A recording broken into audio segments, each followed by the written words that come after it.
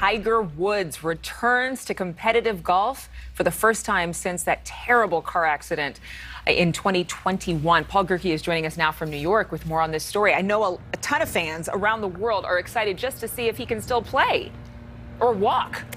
Oh, I mean, we're all excited to see Tiger play. Listen, I'm among them that thought that he was completely done after this car accident. Right now, Adrienne, he says he thinks he can win this thing. Now, granted, it's not Tiger's swing that's the problem right now, which sounds crazy to say, considering this is a man who's had 5 back surgeries, including a spinal fusion. Right now, the tough part for Tiger is just walking a golf course like the one behind me right now. But if he can do it, we are in for a treat. Our generation's GOAT, returning to a place he's made some magical memories.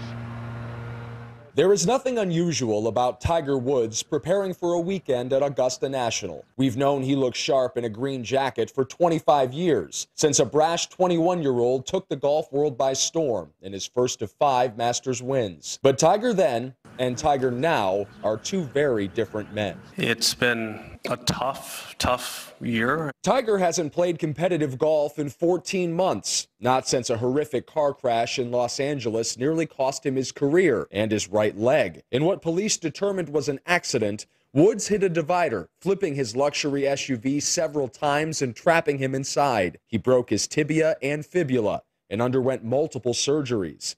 It's been a long road to recovery for a man plenty familiar with its winding path. It's been one of those things where I've had to endure pain before, and this is different. Obviously, this is a lot more traumatic, what has transpired to my leg. Tiger says he won't enter a tournament he can't win. Augusta National's famously hilly terrain and potentially inclement weather conditions could prove more of a challenge to him than the field. I don't have any qualms about what I can do physically from a golf standpoint. It's now walking is the hard part. You know, this is normally not a easy walk to begin with. We've worked hard to get to this point, to get to this, an opportunity to walk the grounds, test it out, and see if I can do this. Tiger Woods at the Masters.